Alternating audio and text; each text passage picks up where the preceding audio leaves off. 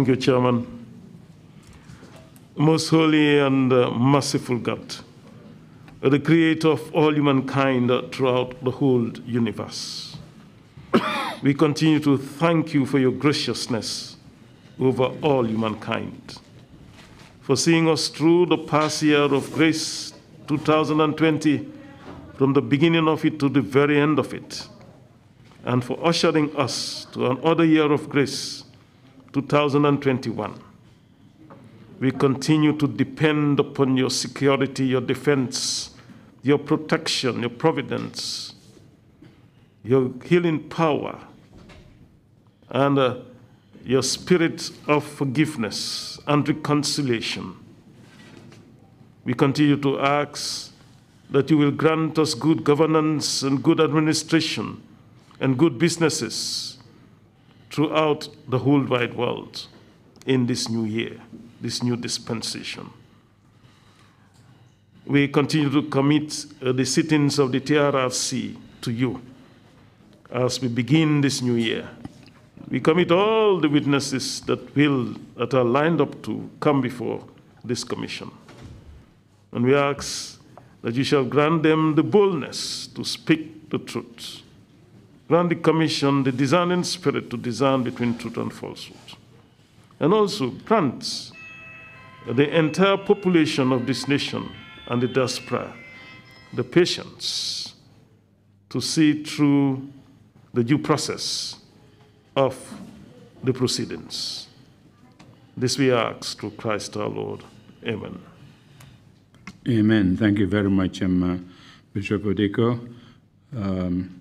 Before we start our proceedings, getting witnesses, just want to add the voice of TRRC to those around the world paying tribute to a stalwart of the UN, the United Nations, and one of them the founders of United Nations peacekeeping operations, which was copied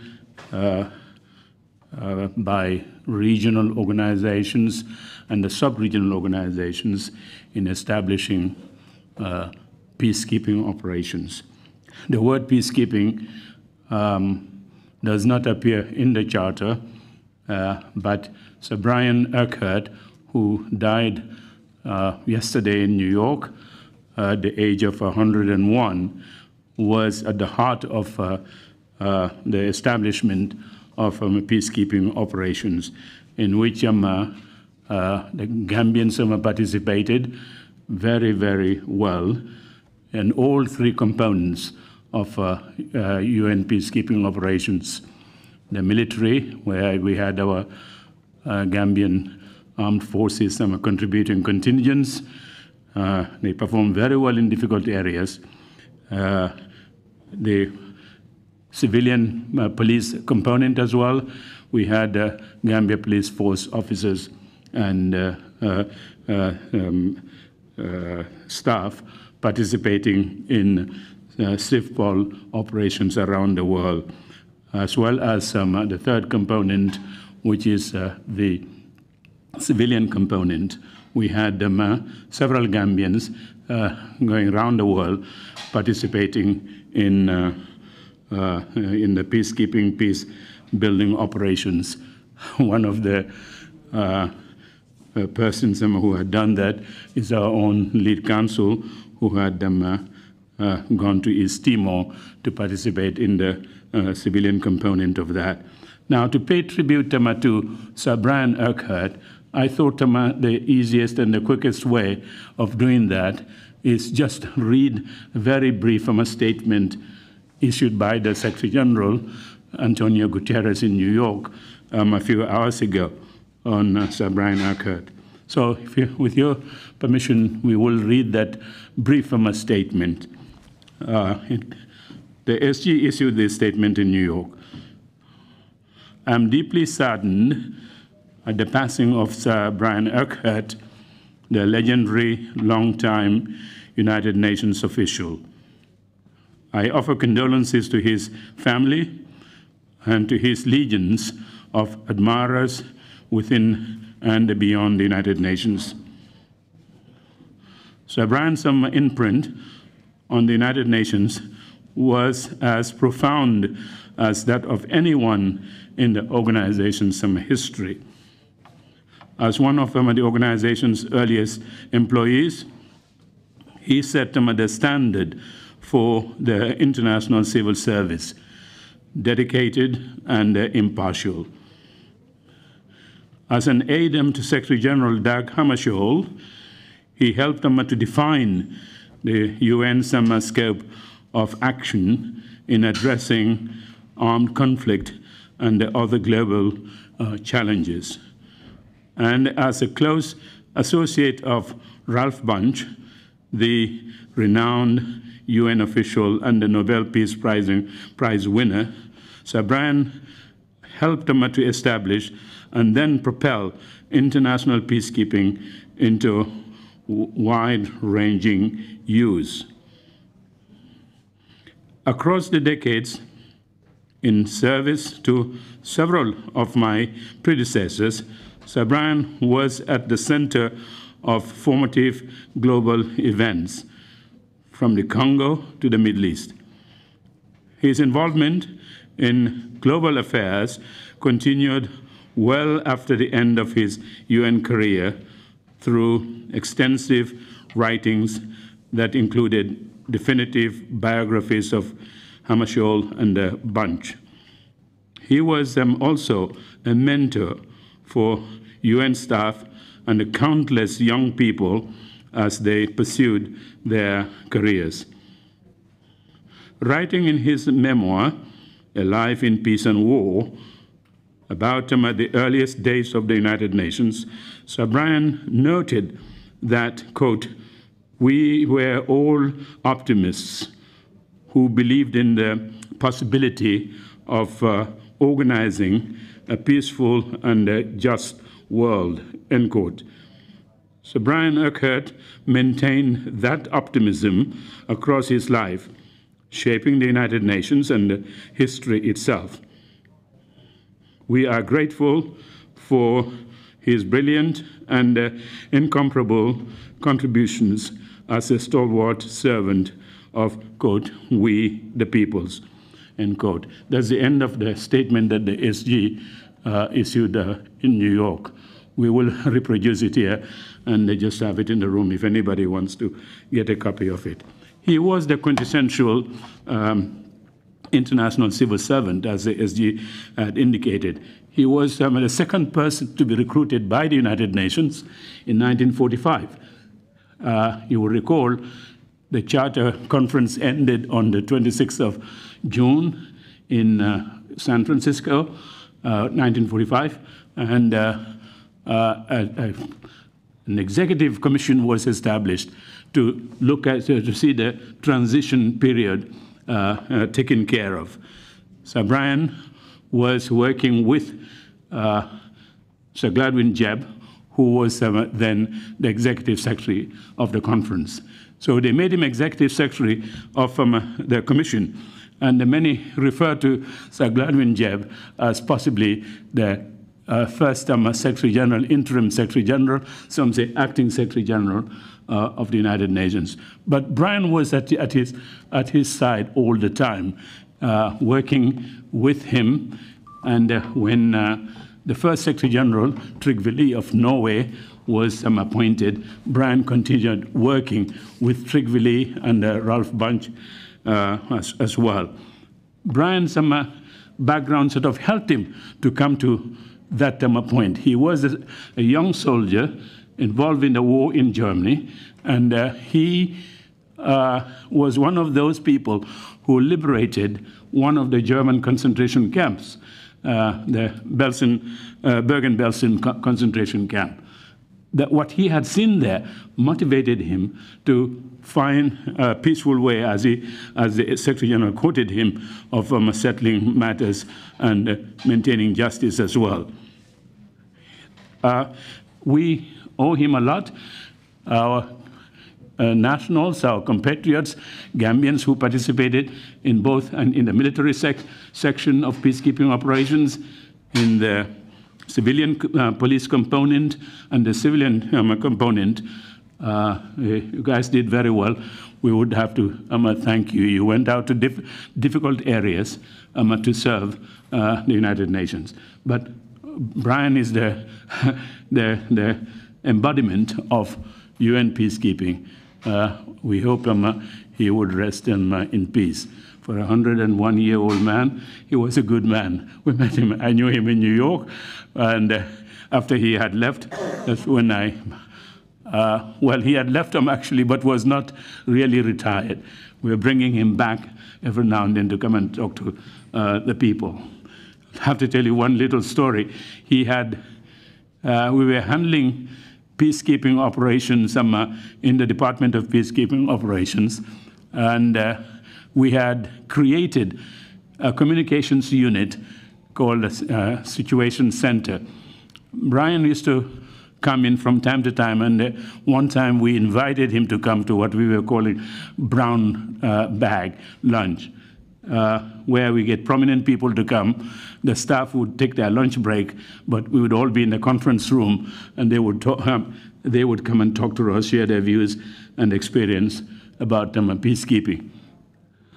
So Sir Brian was scheduled to come, and I was chairing that meeting in DPKO, and went out to meet him at the entrance of the UN yard, and we walked together. And I had seen something in his book on Hammarskjöld, and I told him, Sir Brian, you're going to have a very different situation after the lecture. You and I are going to go to the center, the Situation Center, and I show you what improvement we have made on communications that we established at the UN. And I told him about an incident in that book that he narrated when Ralph Bunche and Hammarskjöld flew to the Congo, and that's the trip that Hammarskjöld eventually died when the plane crashed in Ndola, present-day Zambia. But when Hammarskjöld left for, I think it was Katanga, he had gone to Katanga, he left Ralph Bunche in Leopoldville, now Kinshasa. And when he got but before he left, he had worked out a code with Ralph, so they can communicate easily through that code. When Hammarskjöld got to Katanga, Hammarskjöld somehow could not find the code. So Ralph Bunche's his message went to him, but he couldn't decode it. He had to, because he had to have the code in front of him. And so he remembered, Sir Brian remembered that incident very well. And I told him, what we have in our Situation Center now is the secured lines. And if we had that time, Bunche would have spoken to, through the center, he would have spoken to Dag Hammarskjöld in Katanga. But anyway, Sir Brian was a very, very able fellow. He's a guy who really cared very much and dedicated his life to the organization. Sorry for this long tribute, but I thought that we pay tribute to our own nationals who served in those three components that I mentioned, as well as some tribute to Sir Brian. Council, you have anything to? You were in East Timor in that civilian component. And if you care to share something before we get the witness, well, you can proceed after your observations. Thank you very much, Mr. Chairman. I am honored and privileged to have been among those first few Gambians to go on UN peacekeeping, and for also helping to start to get Gambians going on peacekeeping missions, especially those in the serving forces, the police and the military, and also to a large extent civilians. But what I wanted to say is we have our own Sir Brian Eka in the person of the chairman, who's done extensively great work to advance the cause of the United Nations for the maintenance of international peace and security around the world. I mean, what he hasn't told us is that what they have done, really, him and his likes. I used to call him the shadow of Kofi Annan. Wherever you saw Kofi Annan, you see Dr. Jasseh right there in the thick of things, helping to shape how the world order is going to, well, the international peace is going to be maintained around the world. Apart from this little story he's just told you about communications in the UN, or the use of codes as in the late 1940s or early 1950s. He hasn't told you how it was used in one important mission he went to was it in Sweden or somewhere in Europe? I think it was in Geneva. So Dr. Jasseh has interesting stories and anecdotes about the United Nations. I think, in fact, you would rank as one of the best historians of actual work in the United Nations. I look forward to the day when Gambia would have some institute where international peace and security would be a core subject, and Dr. Jasseh would be one of the key instructors for our diplomats and students to learn from his experiences as a top diplomat at the UN. He's one of the most dedicated UN personnel I have ever met. He always has the UN Charter at his breast pocket. He's the only one I know who does that. So that just shows his commitment to the ideals of the United Nations. While we thank Sir Brian, we also thank you. And we also hail you as our Sir Brian for all the work you've done for the United Nations. You've raised Gambia's flag, flying in the UN. Thank you for your service. And we also thank, we also thank our men and women who served in peacekeeping missions around the world. Dangerous places. I recall when I arrived in East Timor, some of the buildings were still smoldering. You still had ashes in some of the buildings. We had to literally get into the buildings to clear them ourselves in order to find accommodation. So, but these are sacrifices that people have to make to ensure that there is peace and security around the world. It is through this work that today we are enjoying the benefits of having ECOMIC in our country, even though some may not like it. But this is how the system works. It is important that there be international peace and security for development. On that note, Mr. Chair, I ask that the witness be brought in. Thank you very much. Thank you very much. While the witness is being ushered in, wasn't expecting tribute to be paid to me. I'm around. Yes, but we just honor and hail you. Yeah, you're very, thank you very much. Very kind indeed. That's there. So, well, they are alive. Yes, indeed. That's very kind of you. Thank you so much.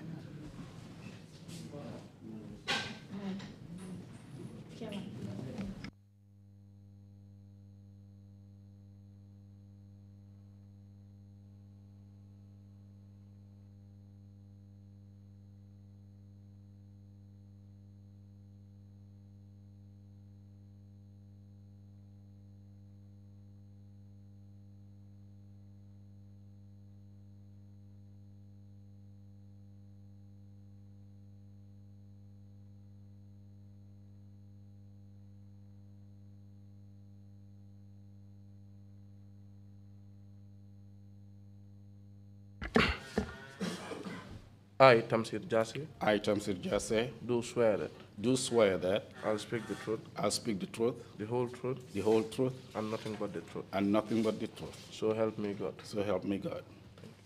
Thank you. Thank you.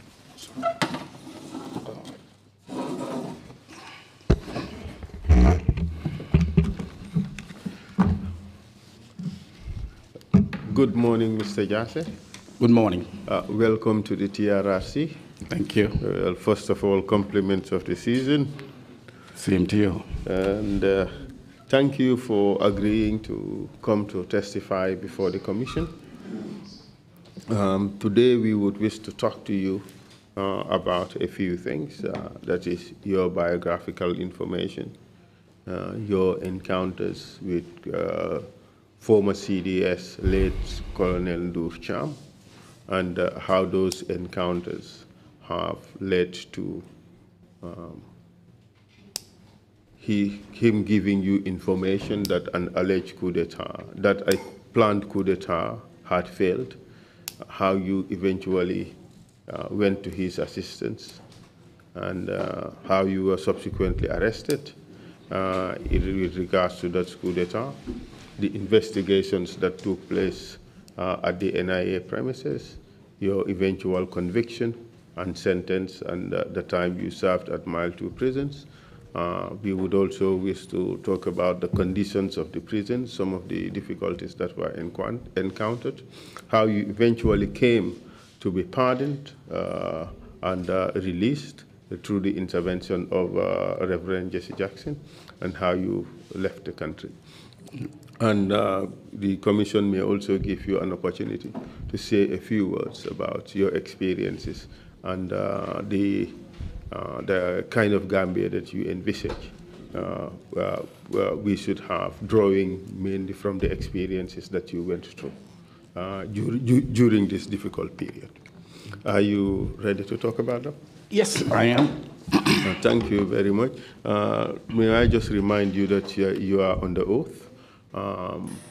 It is obviously, you know as much as I do, that it's a criminal offense to lie under oath in this country. It is also an offense to provide false information to the TRRC. As a matter of procedure, we do have interpretation in one of the local languages. Obviously, you are very fluent in English language, but you just allow us to interpose interpretation in the Wolof language this time around, and for the benefit of those listening to the testimony at home. So kindly allow for a brief moment for the interpreters to take their positions. Okay.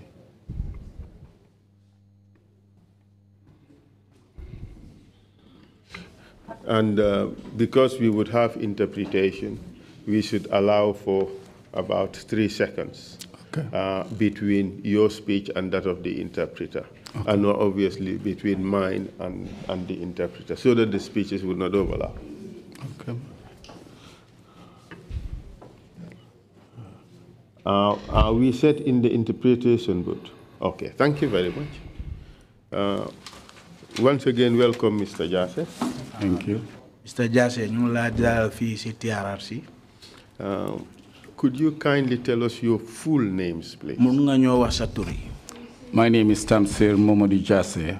maa ngi tudd Tamsir Jasseh. What is your date of birth? August 6, 1957. maa ngi juddu juróom-benni fan ci weeri August atum 1957. Where were you born? Fan nga juddoo? Could you answer now? Banjo. Okay. That's right. And you are born Gambian, obviously you're a Gambian citizen. Do you hold another citizenship? Yo, waa doomi réew mi Gambia fii nga ndax si jamono bii nii yaa ngi amee beneen doomi réew yaa si beneen dëkka? Yes, I'm also a U.S. citizen. Waaw, man doomi réewi America la. Ndax danga am kayit bu la def doomi beneen dëkka? And you answered that you are a U.S. citizen. Yes, I'm a U.S. citizen. That's right. So, where did you go to school? Fan nga jàngee woon? I went to primary school at Albion School. maa ngi jàngee primary school ci Albion Primary. Then I went to St. Augustine's High School. ba fa bàyyeekoo ma dem St. Augustine's High School. And then I went to Georgia State University. Gannaaw gi nag ma dem Georgia State University. And then eventually Southern New Hampshire University. ma fa jógee ma dem Southern New Hampshire University. What qualifications did you attain from these universities, Georgia State and Southern New Hampshire University? Georgia State, I obtained a bachelor's degree in criminal justice.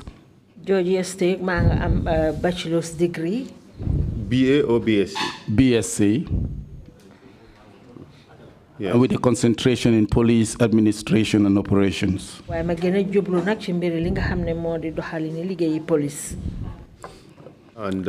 then for your master's? I have a master's degree in terrorism and homeland security. I have a master's degree in terrorism and homeland security. From Southern New Hampshire. From Southern New Hampshire University. Southern New Hampshire University. Okay, all right, okay, thank you. Okay. All right, let's bear in mind that there are interpreters. Okay. There is this tendency that you would respond immediately. I have asked my question. But te mun naa am tamit bu ma defee suma laajte bi rek si lu gaaw yow mun ngaa tontu léegi mun ngaa wax ay secondes yu néew bala ngay tontu nga gis laapatookat bi mun a laapatoo. And of course, aside from these two qualifications, the BSc and your master's, the master's is MA, right? Yes. No, it's MSc. MSc, all right. Yes. Okay. Okay, MSc in terrorism and homeland security. Good. You also had some postgraduate diplomas, didn't you? I'm not a postgraduate diploma. Yes, I hold a graduate certificate on public administration and a second one on justice studies. am na ñaar yoo xam ne benn bi lu aju ci njàngal la ci mbiri atte beneen bi nag bu tam ngi aju ci wàllu liggéey kaaraange. Both from the same SNHU, right? Southern New Hampshire University. ñaari yëpp bu loolu la benn ci benn jàngekaay bi nga ko defee. Yes. Wow. But prior to your move to the United States, you did work in the Gambia, didn't you? Waaye bala nga tukki nga dem dëkk bu ñëw United States mus nga liggéey fii ci réew mi Gambia. Yes, I did. I was a teacher at St. Augustine's Junior Secondary School where I taught English language and history. Waaw liggéey naa ci diir bu gàtt St. Augustine's High School foofu nag dama fa doon jàngale. St. Augustine's Secondary School. Junior Secondary. St. Augustine's Senior Secondary School.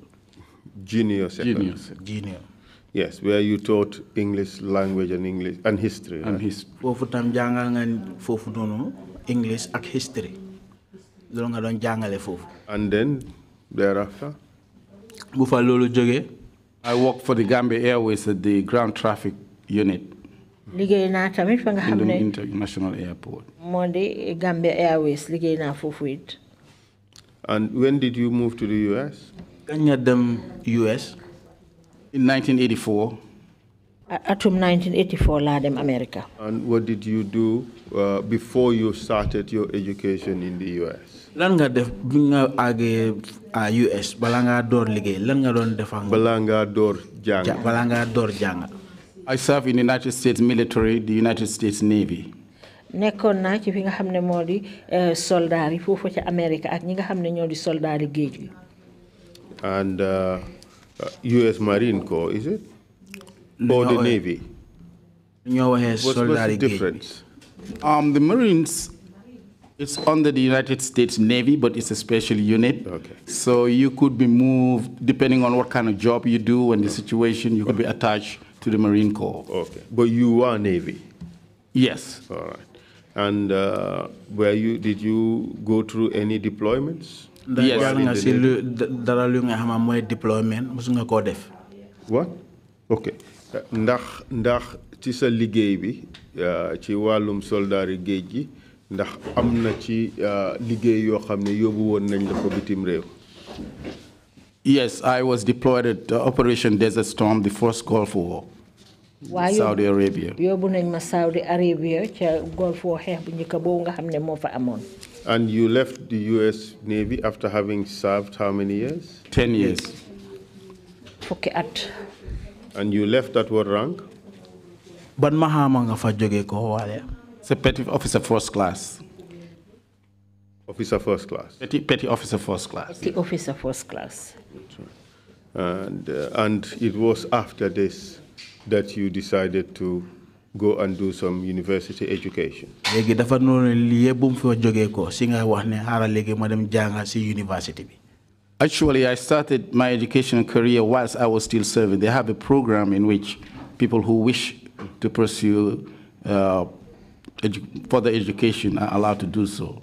Wa ndaxam sax liggéey bi man ko àndale woon ak njàng mi ndaxte amoon na fànn goo xam ne boo buggee jàng dinañ la ko nangul nga boole njàng mi ak liggéey bi.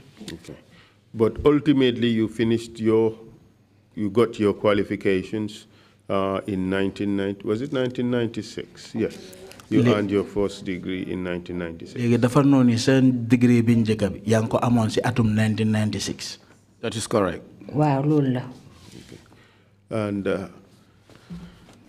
when did you return to the Gambia for the first time to work? Kañ nga delluwaat fii si réew mi Gambia fii door di liggéey si njëlbéenu yoon bi. July 1st, 1999. July benn fan ci atum 1999. Could you just give us a brief background as to how that happened so that we can get the context of what brought you back? Mun nga ñoo wax rek si gàttal comme loolu nu mu xewee woon pour nga xam ne ñu mun see xam tuuti. Yes, in 1994, December, my mother passed away. Waaw atum 1994 ci weeru December suma wayjur bu jigéen dafa génn àddina. And I came home for the funeral. Ma ñëw nag ci dëj bi. And that's when I observed that the Gambia Police Force could use some help in reforms. Jamono boobu nag ci laa seetlu ne police bi fi mu nekk nii ci biir réew mi soxla nañ ndimbal ci ay soppale defaraat yoo xam ne war nañ ko faa mun a def.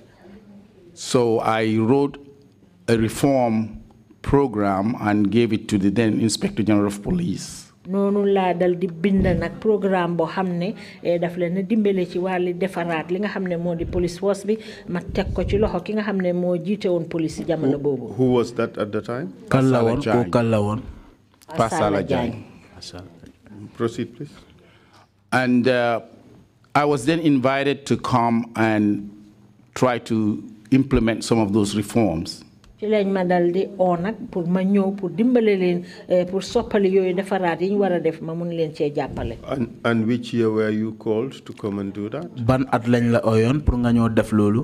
That was in 1999, July 1st. loolu atum 1999 la woon benn fan ci weeru July. And then what happened after that? léegi lan moo si toppaat.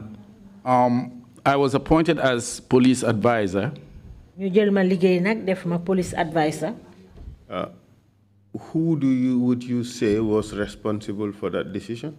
léegi kan nga wax ne ndogal buñ jël noonu kan moo ko waraloon. My understanding at the time was that the Ministry of Interior wanted it, and they had convinced the President Jammeh to approve it. Man jamono jooju daal li ma ci yëgoon mooy ne liggéeykaay ministre bi nga xam ne ñoo amee kaaraange biir réew mi soxla woon nañ façon soppali yooyu lool ci lañ dal di waxtaan nag ak ki nga xam ne mooy woon président ba Yaya Jammeh. Essentially, Jammeh must have either made or endorsed the decision. léegi dafa noonu ni Jammeh dafa noonu ni nangu na pour li nga xamante ne loolu lañ ko wax pour mu bàyyi la nga liggéey. dafa mel ni Jammeh jël ndogal li mbaa mu nangu ci ndogal li. Yes, because upon my arrival, I was taken to his office by the then Minister of Interior, Mr. Ousmane Badji. waaw ndaxte ba ma agsee ministre ba nga xam ne moo amee woon kaaraange biir réew mi Ousmane Badji moo ma gunge yóbbu ma ci office am ba. And in that meeting, President Jammeh suggested to Mr. Badji that I be appointed Inspector General of Police immediately. ca ndaje moom nga xam ne nag moom lañ seexoon ak président bi ci la président bi daal di digal nag ministre bi ne nañ ma jël jox ma maxaama Inspector General of Police ca taxawaay ba. Minister Badji and myself agreed that that would be unwise because I have been away for so long. I may not fully understand the political terrain, the social settings, and all of the things that would be required to do the job. Minister Badji ak man mi ci suma boppa ci lañ ne loolu daal buñ ko bëggee def léegi xëj na du jaar antu torop ndaxte jamono jooju xamaguma woon lool ni nga xam ne noonu la mbir yi doon tëree ci doon liggéeykaay boobu noonu. How did he respond? moom lan la tontu si loolu. Then he asked the minister to get me what he felt was the appropriate position in which I could work with the IGP, and that's when we settled for the position of advisor. ci la dal di laaj nag ministre bi ne ko bon nag lu ban façon ngi place nga foog ne moom lañ koo mun a jox ba mun a liggéeyandoor ak ki nga xam ne mooy IGP bi ci lañ dal di nangutoo nag ñu def ko ki nga xam ne mooy joxe ndigal ci wàlli police bi. And after that, you set out to work as advisor, correct? léegi bu fa loolu jógee nga ñëw liggéey nga nekk ki nga xamante ne rek yow yaay nekk advisor bi. Did you remain in that position for the rest of your service in the police? ndax loolu maxaama boobu danga fa nekkoon ba si jamono bi nga xamante yaa ngi bàyyi police ba. No, after the April 10th incident, the then IGP, Mr. King, retired, and déedéet gannaaw xew-xew boobu amoon ci April 10 ci la IG ba woon Mr. King dal di bàyyi liggéey. And Mr. Sankung Baji, who was his deputy, was appointed Inspector General of Police. Sankung Baji mi nga xam ne moo toppoon ci kawam ñu dal di égal ma xaamaam nag def ko Inspector General bu Police. And I was appointed Deputy Inspector General of Police. Man nag ci lañ ma jël nag toppal ma ci kaw Inspector General bu Police bi. And for how long did you serve in that position? léegi naka nga yaagee si maxaama boobu noonu. As far as I can remember, I was there up to the December of 2000. li ma ci mun a fàttaliku daal yaakaar naa maa nga fa woon ba weeri December atum 2000. And why did you stop work? lu tax nga bàyyi liggéey bi wala nga taxawal liggéey bi. During that period, I had attended a seminar in which I made a presentation with the Honorable Halifa Sallah. jamono boobu nag amoon na benn ndaje boo xam ne demoon naa fa ma gaaral fa woon ay kaddu man naa Honorable Halifa Sallah. And I presented a paper on the role of the security forces in a democracy. am na kayit boo xam ne nag gaaraloon naa ko fa di fa wone li nga xam ne moo di taxawaay ñi amee wàlli kaaraange gi ci wàlli doxini démocratie. And I criticized military regimes. ma dal di ŋàñña nag njiiti soldaar. I remember actually saying that the Gambia Army has no place in the State House. maa fàttale ko ne waxoon naa ne wàlli soldaari Gambia fii amuñ benn place ci State House. And the audience liked it. ña nga xam ne mooy mbooloo ma fa teewoon nag dañ kontaanoon ci suma kàddu googu. But the president didn't. waaye nag président bi moom kontaanu ci woon. So that's from the information I was getting from people who were close working with me and had access to the State House. man nag jamono jooju xibaar gi ma doon jot ci ñi nga xam ne ñu ngi doon liggéeya man waaye ba tey tamit amoon nañ jokkoo ak kër buur muy State House. I was told to bàyyil sa xel. ci lañ ma dal di digal nag ne ma bàyyi suma xel. And bàyyil sa xel in this context would mean you have to be careful. I had to be careful, correct. waaw ñu ne naa bàyyi suma xel bu baax. Proceed.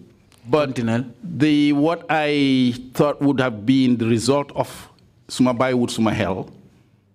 man nag li mu fogoon ne nag kàddu googu ne suma bàyyiwut suma xel loolu moo caa faxee ko. is to be fired. mooy ne nag dañ maa daaxa. That's good. waaw ba tey baax na. That didn't bother me. man nag loolu jaaxaluma woon. So I just continued. ma dal di continuer rek. On the reform programs, trying to change the mindset and helping the police with human rights training and proper methods of operation. ci programme bi nga xam ne nag ma continuer ci li ma doon def rek pour dimbale police bi ci ay soppali yoo xam ne ñu ngi ko doon def seen wàlli liggéey ak li nga xam ne moo di ak yelleefi doomu aadama ni nga xam ne noonu lañ ko war a doxalee. And I was fired December of 2000. ci lañ ma dal di dàqa ci liggéey bi nag weeri December atu 2000. Would you say a few weeks after you made that statement in the conference? Mun nga wane si ay wiki fan yu néew si jamono bi nga xam yaa ngi gaaral kàddu boobu si dañ la daa. Or not long after? Wala yaagutoon noonu. Actually, I made that statement in May and I got fired in December. In December. So there was quite a period. About 6 months period. Hal naa sori tuuti ay juróom benn weer la rek ndaxte May laa joxe woon kàddu yooyu ñu daxama December. But you believe that, at least from the information that you received, the firing was as a result of the statements that you made? Léegi dafa noonu si kàddu yi nga xam ne loolu nga doon dajale nit yi ñun la ko doon jox dafa noonu ni loolu lu mu tekki ne moo nekk ne loolu moo taxoon kàddu yi nga xam ne loolu nga gaaraloon bi nga doon gaaral sa kàddu yi loolu moo waraloon ñu daaxala. I cannot precisely say that's the reason, but actually when I made that statement, I came into his radar. That's what I can say. wax ne loolooy sabab bi da waaye mun naa wax ne ba ma joxee kàddu yi daal ci la commencé nag di ma bàyyi xel. What did you do after that? Lan nga def bu fa After loolu your firing? lan nga def buñ la daaxee ba pare loo def ati. I returned to the United States. Dama delluwaat réewi America. And did you come back? Ndax dellu si nga waat. Yes. Shortly after 9/11. Waaw ñu gannaaw boo xamee ne xew-xew wi amoon nuñ ko wax 9/11. I received a phone call from the then British High Commissioner. Dama am téléphone boo xam ne ki nga xam ne mooy British High Commissioner moo ma ko oo.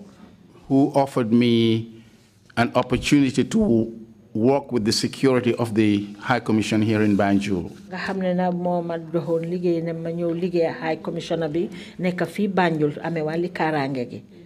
My understanding of that job was that after the incident of 9/11, man nag ni ma yëgoon ci wàlli liggéey boobu ñu ma doon wax mooy gannaaw xew-xew boobu amoon ñu di ko wax 9/11.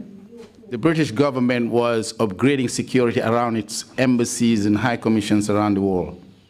Nguri Angleterre dañ doon jéema yokka nag gën a dëgëral li nga xam ne moo di kaaraange gi ci seen wàlli liggéeykaay nekk ci àddina bi yépp. And the strategy was to look for local talent in every country. Li nga xam ne mooy sarta yi ak yoon yi nga ko doon jëlee mooy ñu seet ñi nga xam ne ay borom xam-xam lañ ci wàlli liggéey bi te doon doomi réew yi foofa. To do the work. Pour ñu mun a def liggéey bi. And let the Home Office come and review what has been done. Bu ko defee nag ñi nga xam ne ñooy waa Angleterre yooyu nga xam ne ñoom la ñu liggéeyal ñoom ñu ñëw seetaat li nga xam ne moom lañ fa def lan la. I did that work. Ma def liggéey bi. They came, made their review. ñu ñëw def seen seetlu. And gave it a thumbs up. ñu dal di wane ne kontaan nañ ci loolu.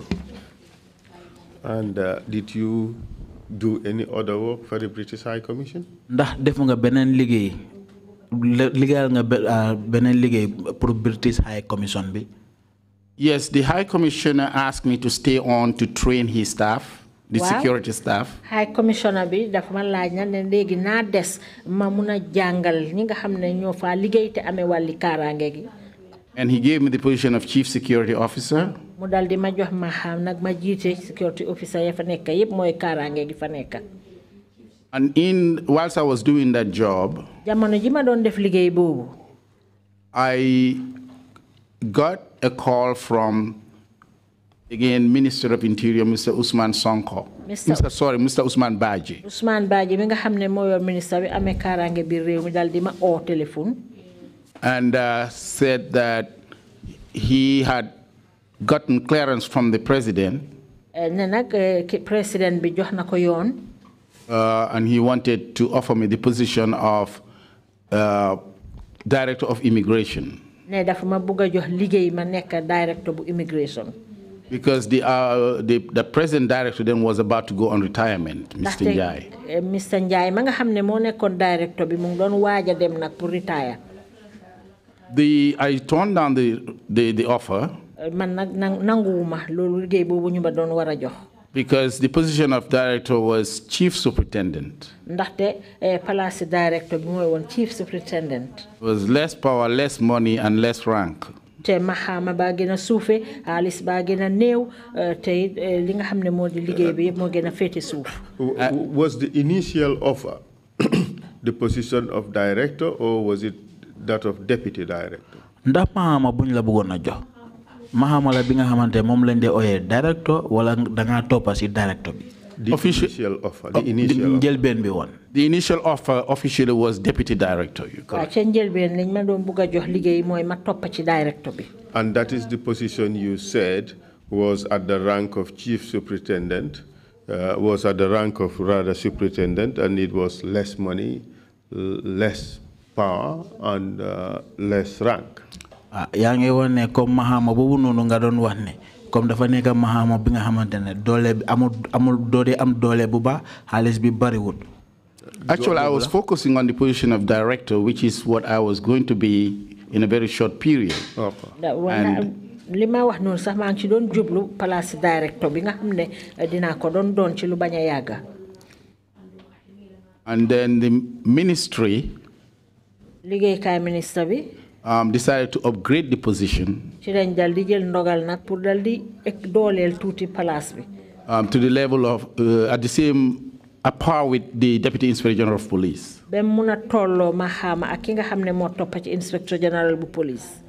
And I then accepted the position. So you became Director General of Immigration. Immigration director general. That is correct. And what specific work were you to embark upon, or specific projects did you embark upon as Director General? Binga neke won Director General. Ban façon liggéey nga warona def wala si nga warona jublu?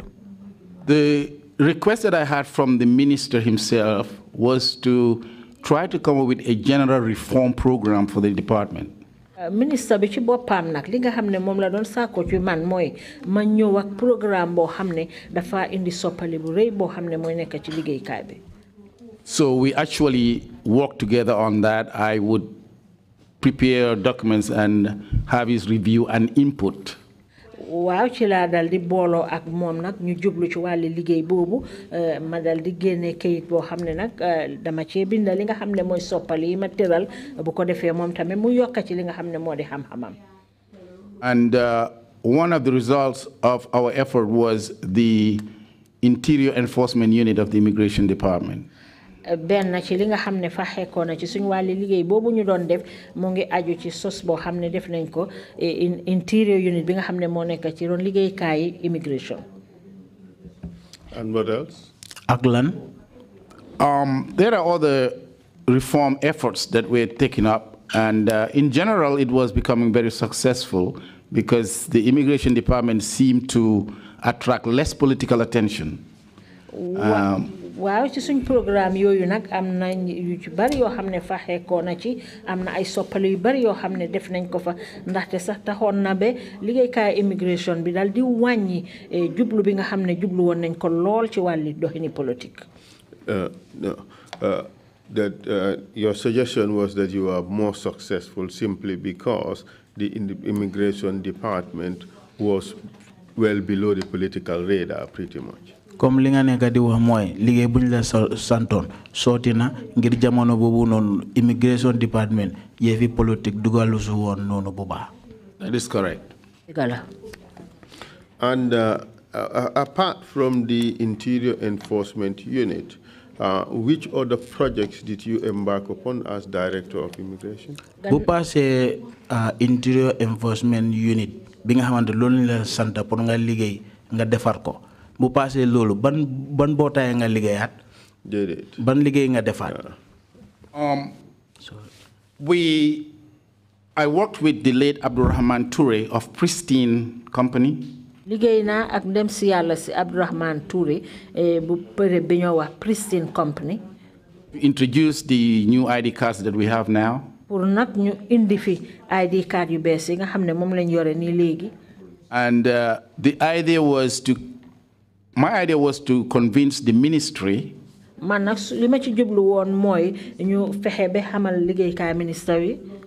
create a new department that we may call Passport and Civil Registration Directorate.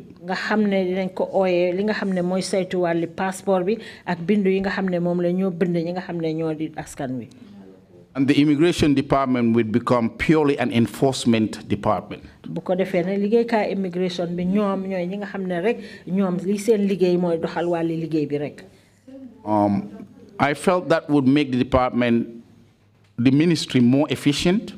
ci la jamono jooju na li ko waraloon mooy dama gis ne loolu mooy tax ba liggéeykaay ministre bi gën a mun a def seen liggéey ni mu waree.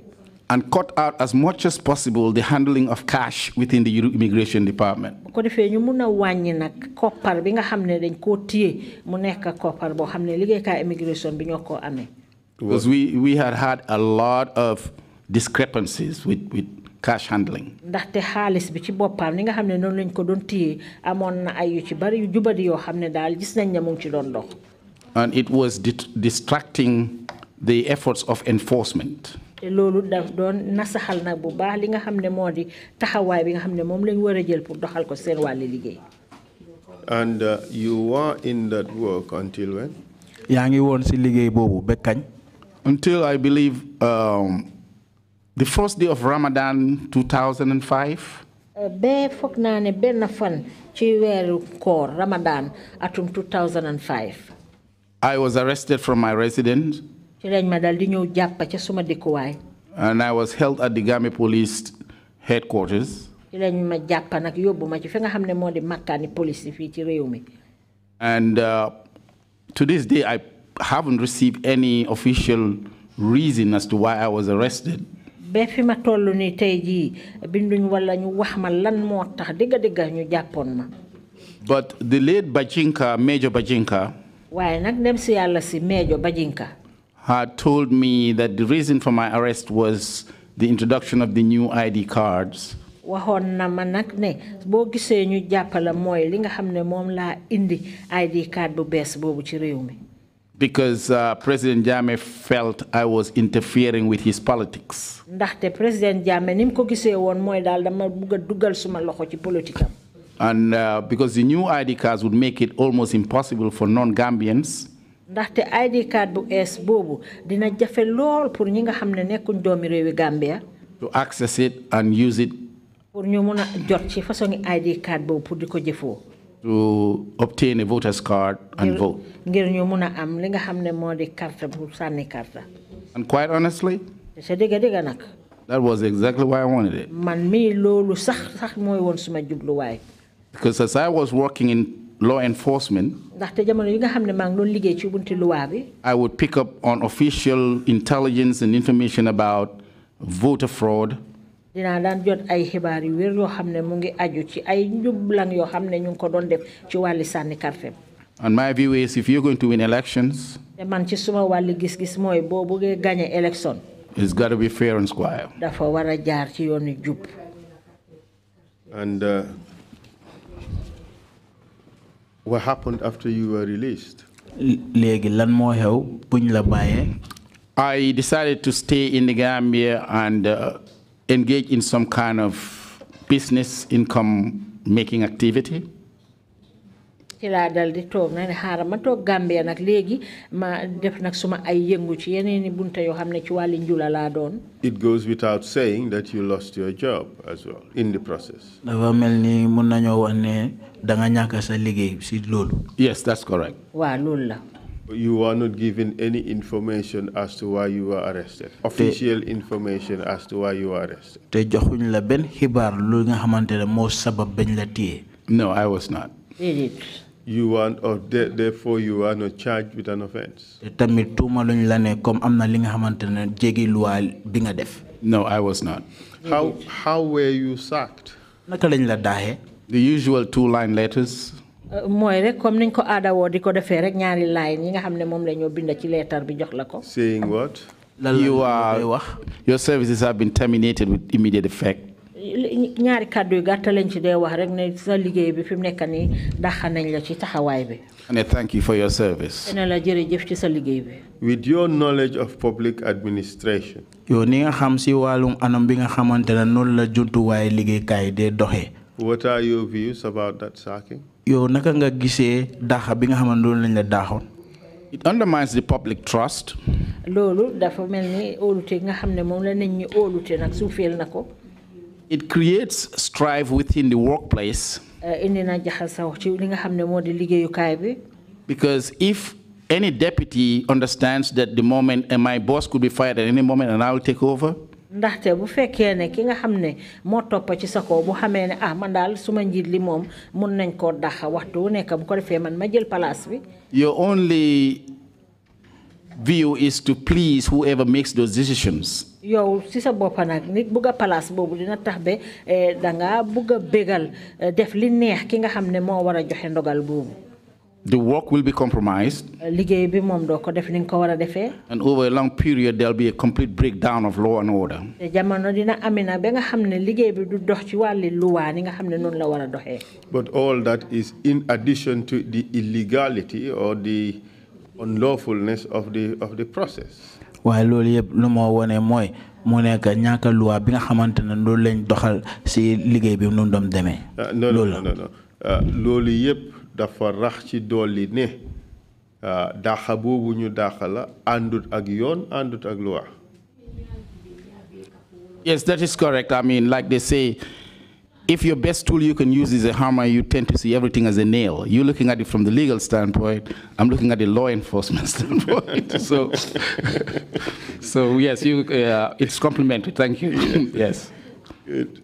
So you started on, you embarked on a business to make money in Gambia. What did you do? I didn't make money. Yangi don def njula pour am xaalis ci Gambia bi. Lan nga don def? I opened this restaurant because whilst I was working in government, dama ubbi woon nag restaurant ndax jamono ji nga xam ne maa ngi doon liggéey ci nguur gi. I noticed there wasn't any place of quality and standard in Banjul dama seetlu woon nag ne amul benn place ci Banjul boo xam ne daal lekkukaay bu baax la bu ànd a jamono. that would encourage senior government officers, business people, and other private individuals. nga xam ne loolu dina mun a gën a xiirtal ñi nga xam ne ñooy kilifa yi nekk ci wàllu liggéeykaay yi ak yeneen kilifa yoo xam ne ñu ngi liggéeyal seen bopp. Because we had things like meeting rooms and board rooms, so that we would encourage the private sector to come in a nice, decent area and hold meetings and have lunch. amoon nañ fa béréb boo xam ne mun nañ faa dajee loolu dina mun a gën a xëcc ñi nga xam ne ñoo di liggéeyal seen bopp ngir ñu mun faa ñëw defa seeni ndaje yooyu. And it was successful. te amoon na doxoon na ni nga xam ne noonu laa ko soxlaa woon. What was the name of the restaurant? Restaurant boobu naka la tudda? Banjul Terrace Restaurant. Banjul Terrace Restaurant. Located? Fan la nekkoon? Gloucester. The official address is 72 Gloucester, but it's actually on Independence Drive. Waa ci tali Independence Drive bi foofu la nekkoon. It opened up at Independence Drive, but the official address is at Gloucester, right? For no ni Independence Drive nga ko ubbi waaye address bi Gloucester la woon. That's correct. And you said the business was successful. Who are the main clientele? Nga ne business bi dox na nu mu war a doxee léegi ñan ñooy client yi woon. Mainly senior government officials and many of the APRC parliamentarians made it a hangout that they spent a lot of time there. waa ñi ci ëpp nag mooy ñi nga xam ne ñooy kilifa yi liggéey ci nguur gi ak ñi nga xam ne sax ñooy député APRC ñi ci ëpp yëpp ñoom fa lañ daan ñëw nag di dalloo si. Any notables? I remember people like Jawla. It's difficult to come up with the names now, but I know the faces. I can't remember the names. mu ne waa ku mel ni Jawla ak ñeneen ñoo xam ne fàtte naa seen tur yi waaye ñoom seen kanam moom fes na ci man lool. How about Colonel Ndur Cham? How did you come to know him? Colonel Ndur Cham nag yow naka nga ñëwee ba xamante moom. My first interactions with the colonel was whilst I was a member of National Security Council. Suma njëlbeeni jokkoo ak colonel bi mooy jamono ji nga xamee ne maa ngi bokk ci National Security Council bi. We would attend these meetings, and that's when I got to know him. dañ dee bokk nag di tasee ci ndaje yooyu noonu laa xamante ak moom. Was he a frequent customer at Banjul Terrace's restaurant? Da moom client bu mag la foofu noonu si Banjul Terrace restaurant bi. Yes, he was a regular at the restaurant. Wow, moom daan na faral di ñëw lool ci restaurant bi. And in the course of your interaction, with him. Do you recall any particular conversations you had with him regarding the governance of this country?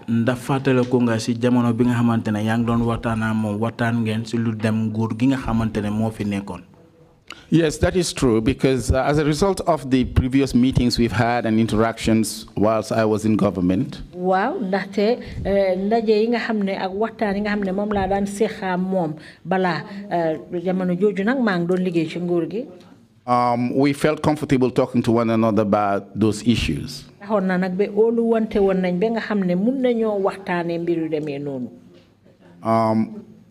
Looking back now, I do not know of a moment in which he might have been satisfied with the manner in which things were going.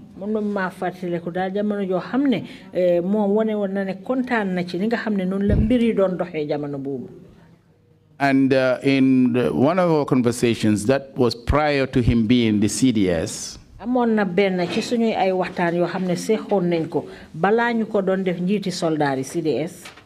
in which he casually said maybe it's time to change Jammeh.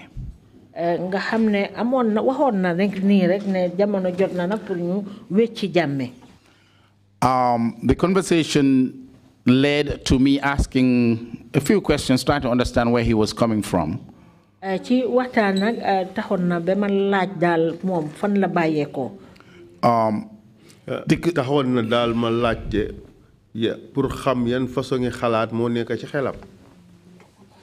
Proceed. Yes, and because I have a problem with overthrowing a government. But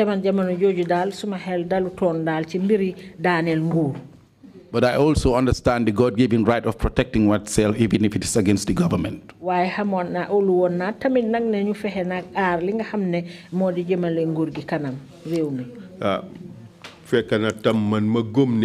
Nit ñi war nañoo mëna aar seen boppa su dee sax ne ci nguur gi lañoo aaral seen boppa. Proceed, please.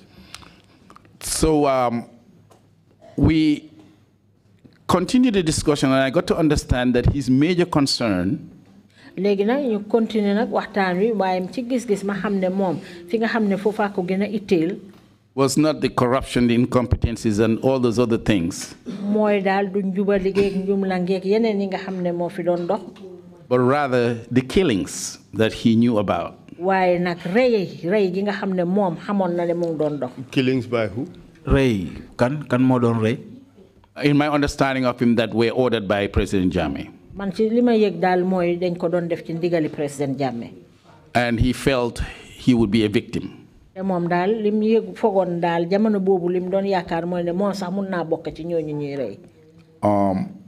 asked him if there was any particular reason for him to think he would be a victim.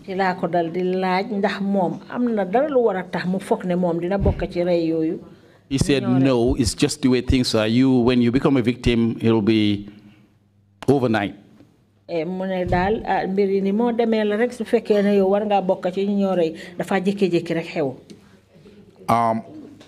I didn't take him seriously, but he continued the conversation each time he comes to the restaurant.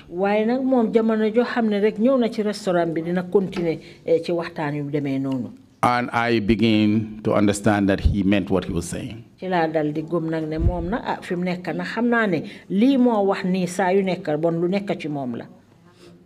you have any other conversations regarding planning and personnel involved? Ndayo musnga watana mom tamit nek ci pexé yi nga xamantene loolu la mo teral ak nit ñi nga xamantene ñoo ci wara bokka. Of course, I asked him what kind of support he had within the military.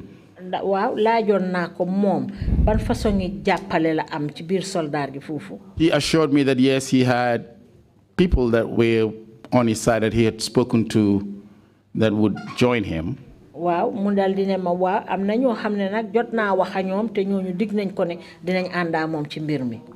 I decided that information should be on a need-to-know basis. And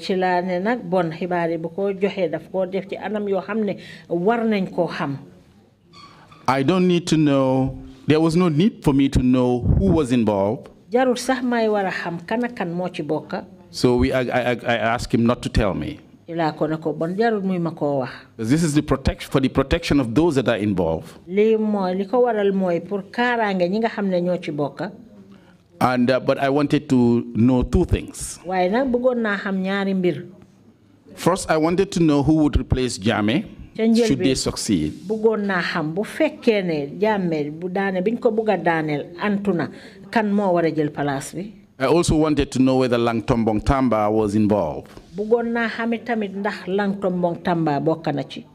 The reason I asked this was, first of all, ma laajte ko moy ci njëlbeen. Langtombong Tamba was his deputy. Langtombong Tamba mo toppon ci kawam. If he was involved, the chances of success will increase. Su fekkee ne booloo na ak moom bon ni nga xam ne niñ bëggee mu demee dina demee noonu. If he wasn't, bu fekkee ne maybe not so. Mun naa am niñ ko bëggee du demee noonu. I wanted to know who would replace Jammeh. Bëggoon naa xam tamit Jammeh buñ ko génnee kan mooy nekk njiitu réew mi.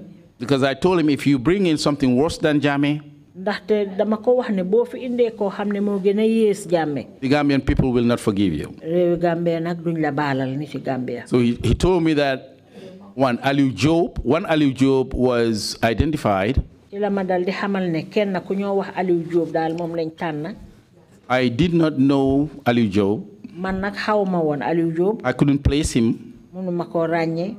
I asked for some kind of a background on him. ci la na mu wax ma daal mbiri Aliou Job mooy kan. And when he gave me the background of Mr. Job, bi ma xamalee Mr. Job moomu mooy kan. I objected. Ànduma ci. Number one, he's too young. benn ca njëlbeen xaleel la torop. He is inexperienced. Moom amul xam-xam lool. ci wàlli njiit yaa. Okay, please. And someone that young, koo xam ne xaleel la toll ci at yooyu. being given the opportunity to be a transitional president, ñu jël ko koo xam ne dafa nekk président boo xam ne dafa jàppandil. is not likely to walk away from the office. Bon nag du gaaw a génn ca office ba de. He's going to want to stay. dafa bugg a des. So that's an issue that we have to put under consideration. loolu moom mbir la moo xam ne war nañ koo seetaat. And to the question of Langtombong Tamba, ci mbiri Langtombong Tamba nag. he told me wax na ma ne. Langtombong Tamba was not involved, bokkut. was not aware yëgut. of any of the plans. dara loo xam ne moom la ñoo pexe. At what stage was this? lii si ban jamono la woon boobu la ko doon wax. This was about 3 to 4 months after our initial discussion. lii daal ñetti weer ba ñeneenti weer gannaaw suñ biñ tàmbalee waxtaan wi ca njëlbeen. After I began to realize that he was serious. gannaaw gi nag ci laa xam ne digga kii li moo wax lu déggu la ci moom. Did you have a conversation with him about this particular subject of who was involved subsequently? ndax yow waxtaanoon nga moom si mbir bi nga xamante loolu ngay wax ni comme ki nga xamante ne moom bokk na si li mu bëggoon a def noonu. Like I said, I told him not to tell me who was involved. comme ni ma ko waxee woon rek dama ko wax ne daal jarut muy maa wax sax ñana ci bokka. For the protection of those individuals. ngir rek ñu mun a aar ñooñu. So if there was any changes as to the status of Langtombong or any other person for that matter, you would not have known? I would not have known, no. So as at the eve of the coup d'etat, you do not know who was involved, except that you were told at some stage that Aliou Job was earmarked for the position to replace Jammeh. si ngoon bi nga xamante ne mënul ni si élection moo waroon a nekk coup d'état bi ndax yow mujjee nga xam ki nga xamante ne moo waroon a nekk njiit bi ndax tamit ndax Langtombong Tamba bokkoon na ci. No. That's not my question. Sorry, let me put it in Wolof. Sorry. Depuis bi nga waxee ak moom ñetti weer ca gannaaw ba bés bi balaa coup d'état bi xew yow xamuloo kan moo ci bokkaak ku ci bokkut lu dul ne rek waxoon nañ la ne Aliou Job daal lañ tànnoon ne mun naa am moom la ñuy jël pour mu remplacer Jammeh. Yes, that is correct, because the initial discussion we had about this matter up to the date that he attempted it was 1 year 6 months. waa loolu la ndaxte diggante bi njëkk a waxtaanee mbir mi ba bés bi nga xam ne moom la doon bugg a def coup d'état bi dem na ba ci diiri at ak juróom-benni weer. Thank you very much. With regards to who was to replace Jammeh, apart from your suggestion that Ali Job might have been too young and inexperienced for that position, did you have any further discussions with him as to who would have been an appropriate personality?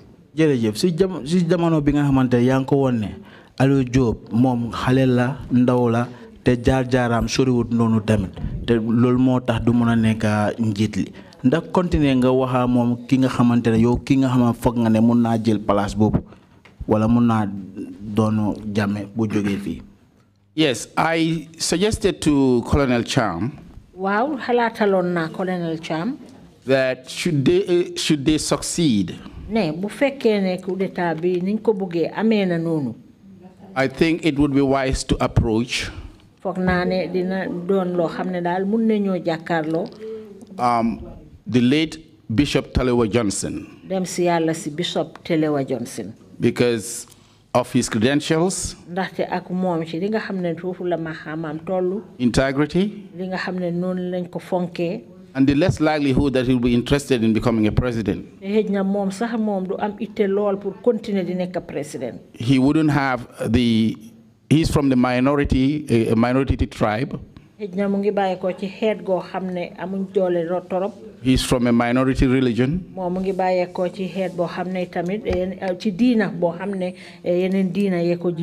It will be difficult for him to create a political base to stay should he want to. He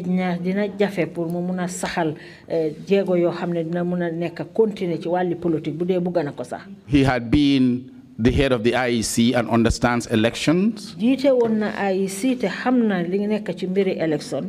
And I believe he would have the integrity to conduct a transitional period.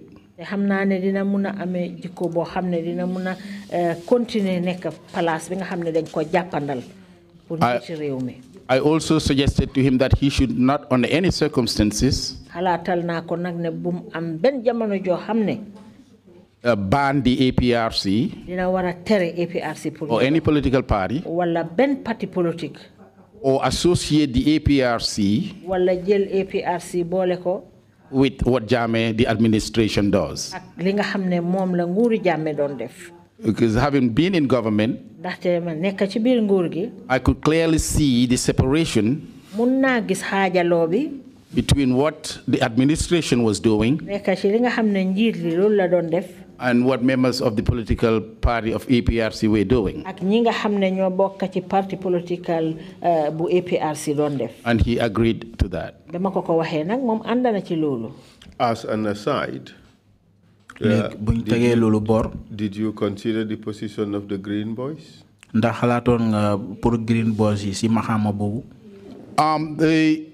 I understand about the Green Boys when I was within the police.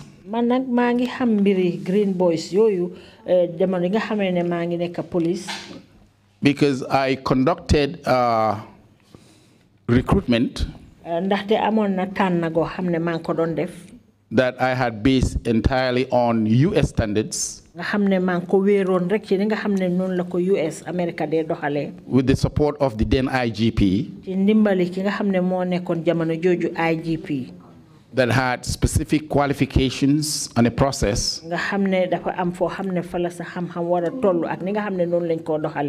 And right in the process of the recruitment, there was a truck that came with a truckload of people. They asked for me, one of them asked for me and gave me a letter. The letter was from Dr. Tal, who was then some big wig in the APRC.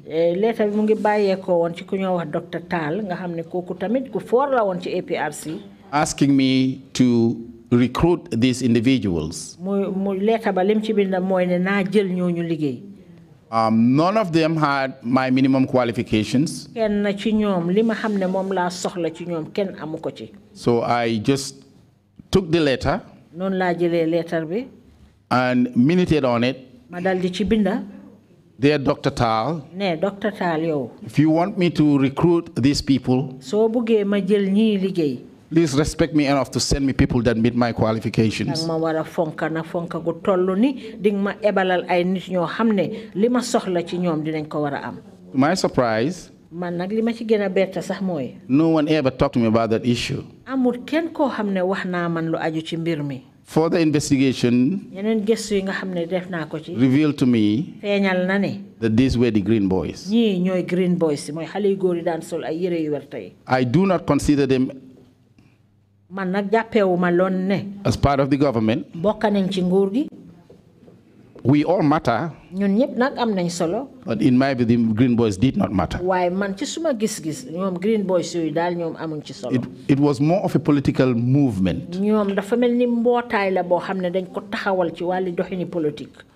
which I have no problem with. Man nag loolu sax awma ci woon jafe-jafe. But when it comes to professional policing, waaye nag bu ajoo nag ci police yoo xam ne dañ war a def seen liggéey niñ ko war a defee. we have to separate the politics from the profession. Bon nag dañ war a tegee mbiri politique boor. On that note, Mr. Chair, I request that we have our first break and we return at a point you may appoint. Thank you. Thank you. We will take a tea break and then come back at 12:15. Meeting is adjourned. Thank you. 12:15, Mr. Chair? 12, Sorry, no. yeah, 12:10. All right, thank you, Thank you. Mr. Chair. Cheers. Meeting is adjourned.